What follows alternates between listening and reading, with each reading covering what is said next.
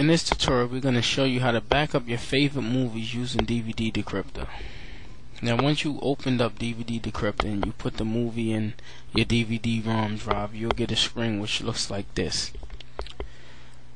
Now, I'm going to show the different modes that's in DVD decrypter.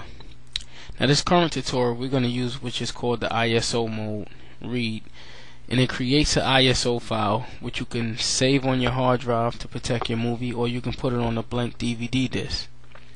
You also have which is called file mode, and in file mode it allows you to take out certain languages or remove certain previews to make the movie smaller to fit on a blank DVD disc.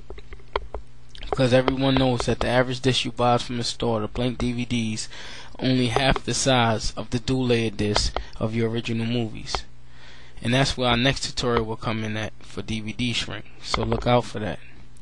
So once you put it on ISO mode and read, just to check there, what you want to do is you want to create which destination that your ISO file is going to be created in. And you can click on this folder here to go to the certain destination. We're going to let it stay at the default. And once you have that established, you basically click on this DVD file here. Let me press this button here. Look out for the tutorial for DVD shrink, which would show how you can directly burn this ISO image to a blank DVD media.